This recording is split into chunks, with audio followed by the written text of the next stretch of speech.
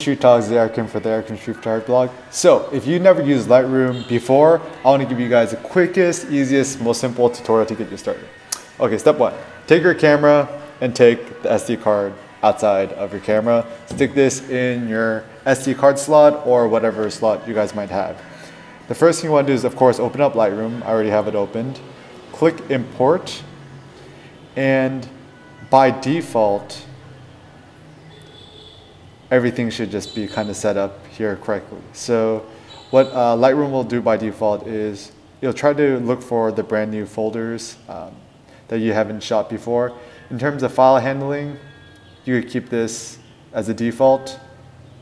File renaming, you don't have to touch any of that. And by default, what Lightroom does is it'll organize all your photos to your username, pictures, and under the date. And I found that organizing it by the date is one of the easiest ways to actually organize your images. And one of the big tips I have too is when you're importing your photos, I recommend under this apply during import thing here on the right side, you can check that. You click develop settings and you could apply a user preset to apply a certain black and white filter or a color filter to your images. This, of course, is optional, but something that I like to do because I shoot in RAW and I like to convert my photos into black and white when I'm importing. So I'll have this usually checked. And if you guys want some free presets, you guys could go on the Googles, search Eric Kim presets, and choose the first thing that shows up to the top. And when you show up to the top, just click download my free presets. You'll download to your computer for free. You just double click that.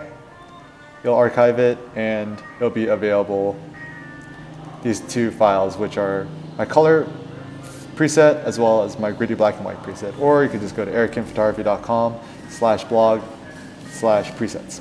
And I'll show you guys how to import those in a second. So anyways, Lightroom's looking through all my images right now and is trying to figure out which of my images are new and which ones aren't. So it's chosen all these so far, so all I just click is import. And while these are importing, I want to show you guys how to import the presets. So in order to import the presets, you just click develop, or you can press the hotkey D to go under develop. Then under here, user presets, you right click that, or you could, if you have a Mac, hold Ctrl. While holding Ctrl, just click import, and then it's under my downloads folder, Eric Kim presets. You can press Shift and press down, or Command A to select all, and then just click import. So I already have these imported here, and you can see I've made a bunch of presets in the past, but the ones I included in that collection are the best presets. So you could just kind of see, I don't even know what this is a photo of, but you could see this is what it looks like with the color preset. Or you could just click Monochrome 1600. And the reason I call it 1600, it's like pushing black and white film to 600. I have this optimized for the Ricoh GR version 2, so it looks good to my eyes.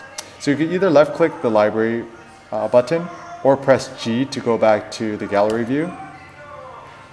And one of the big tips about using Lightroom is the more you use hotkeys, the better, because the more quickly you can navigate around Lightroom. And I don't know why this is taking so long to import, but anyways, the images are all going to import and you can look through them. For the sake of speed, I'll just look through some other random photos that I've looked through. I want to show you guys some cool hotkeys. So this will save you guys a lot of time down the road. So Lightroom hotkeys. Okay. So the first hotkey I want to teach you guys is Shift+Tab. And this will do is collapse all side windows. So you can see here in Lightroom, you could click these little arrows here, and clicking these individually takes forever. If you're working on a laptop or a smaller screen, just hold Shift and press Tab at the same time, and you can see all the side things will collapse. Very useful. And if you want to go to full screen, hotkey for full screen is F, full screen. So if you want to make this full screen, that's good. Or if you want to go back to the gallery or grid view, just press G. So G is gallery or grid view, whatever you want to remember by. And if you want to simply enlarge the photo, and the hotkey for enlarge is E. So you can see the keys E, F, and G are very close to one another, which makes navigating through this very easily. And if you want to develop your photos, the hotkey for develop is D.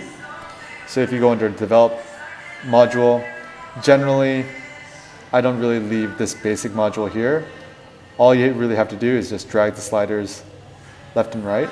And there's really no science behind it. You just kind of keep doing it until it looks good to you. So I'll press G again to go back to the gallery view. So let's say I'm scrolling through images. And before I do this, usually I'll press Shift and Tab to make my windows bigger. Another new tip that I have for you guys is if you guys press L, that's turn off the lights. So if you press L once, you kind of make it a little bit more dim.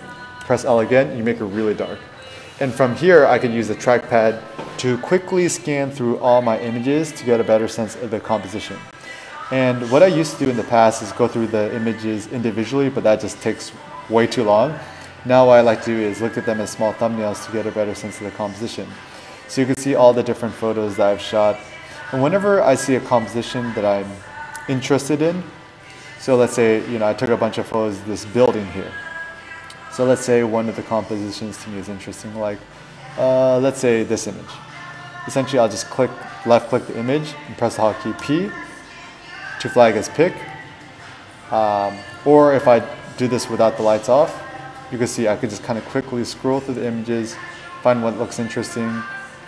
Let's say this dog here looks interesting, I can press P. And just kind of quickly scroll through the images and just P whatever looks interesting to me. And if I want to go back to see the side modules, once again press Shift and Tab to uncollapse all the modules. And if I want to only see my flagged filters in the bottom right corner where it says filter, filters off, left click that, click flagged, and it'll show you all the photos that you've flagged. I pre-flagged some photos a little bit earlier, so that doesn't really count. And I can press Shift Tab to collapse the sides. Okay, so the import's done. So let's look at some of the new photos I shot. So this is on the 24th today. Shift Tab, a bunch of random photos. So what I'll generally do is press L twice to turn off the lights. And I'm really kind of going through the images to see what looks like a good composition. So this one here, even though it's upside down, looks interesting. So I left click that and I press P, pick that one. Let's see, I'm scrolling through. Let's say I like this photo with the dogs. Left click this one, press P. Maybe let's say this one looks good too. Left click that one, press P. Press L again to turn off the lights. Press Shift Tab to collapse the sides. In the bottom right corner, you can either click filters off and click flagged. So you could only see the ones here which are flagged. Another useful hotkey to note is if you want to rotate the image, press, this is for Mac, Command or Control if you use a PC, plus left bracket or the right bracket. And what this will do is rotate the image. So this image here is upside down. I'll hold Command and I'll press the left bracket twice to flip this right side up. And if I wanted to see what the image looked like full screen, I press F. And I actually quite like how edgy and dynamic it is. Here you can see in the image, it's a little bit too bright in terms of the white space here. So I'll press the hotkey D to go into the develop mode if I want to just tone down the highlights a bit. So I'll just drag the exposure slider to the left. And honestly, once again, there's no real science behind it. I just kind of do this until it looks good to my eyes. So once I find it, that's about pretty good. And let's say I just find an image I want to export. I'll press G to go back to the gallery view. And then I'll press E, or sorry, not X, E. I'll just click the export button and I'll choose a folder. So I usually have everything synced in Dropbox. So I click pictures, I'll choose a folder, Hanoi version 28, click choose. And you could either rename it to some sort of custom settings. I have something weird set up here. What I usually recommend, just click custom name, and just type it whatever you want. So I'll type in Eric Kim, photography, Hanoi Cindy project. Scroll down. Keep this at 80% because 80% is a good, it's essentially the maximum size. It's the same as 10 out of 12 in Photoshop for those guys who use Photoshop. Don't resize, I add sharpening, click export, and that's pretty much it. And this is the simplest workflow I can explain in terms of Photoshop as of now. Sorry, Lightroom as of now. Hopefully I'll make some other tutorials to show you guys some tips down the line. And now my image should be exporting. And here, yeah, it's still exporting. But once I have the full image here, then you could upload this to Instagram or upload to Facebook, whatever it may be. Ultimately, the thing I want to teach you guys about Lightroom, you only need to know how to use about 10% of it for 90% of the functions. So I think I have a more in-depth tutorial on Lightroom. I'll include that into the link. But until next time, I'll include this into the show notes as well. And have fun with Lightroom. It's the best piece of software out there. Peace out.